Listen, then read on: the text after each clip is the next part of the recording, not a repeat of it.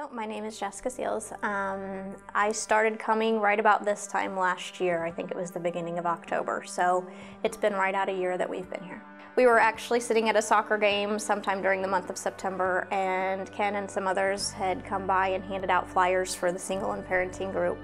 And it said on the flyer that they also offered the kids program, the Wednesday night kids program, during the same time, so childcare was arranged and taken care of. And I just felt like that was really what I needed right at that time. I had just gotten divorced the beginning of September, had been separated for a year before that. So I was really in that spot where I needed to process everything and get a good grasp on where to go from there, and it just came at just the right time.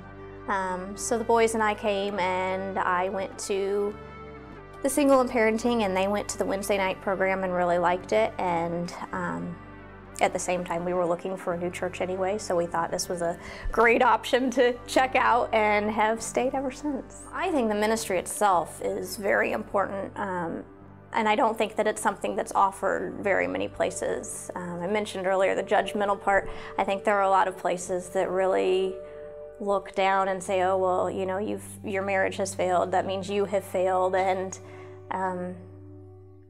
so I think it's a very important ministry to show that openness, that, you know, you're willing to accept people in, you know, even that are not perfect, that, you know, don't have it all together, and really ministering where it's needed.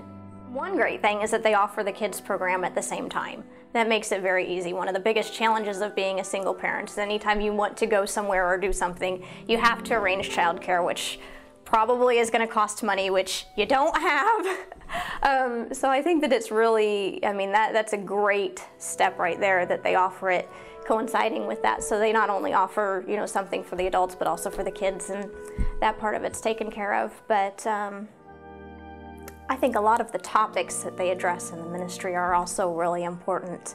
You know, reinforcing the idea that just because your marriage has failed doesn't mean that you can't still be used by God. And like I said, Ken is a prime example of that.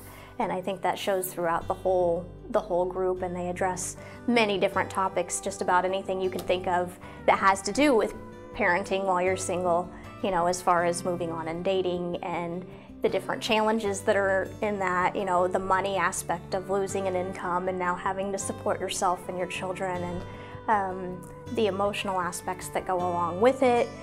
I think it's a really great program that has covered a lot of things. The church is really a big support for us. It means a lot to have a church with a kids program that really feeds my kids and keeps them actively involved in learning about Christ, and learning what it means to be a Christian, and raising them in that. That's probably the most important. It also means a lot to me to have the support for myself, similar to what a family would offer.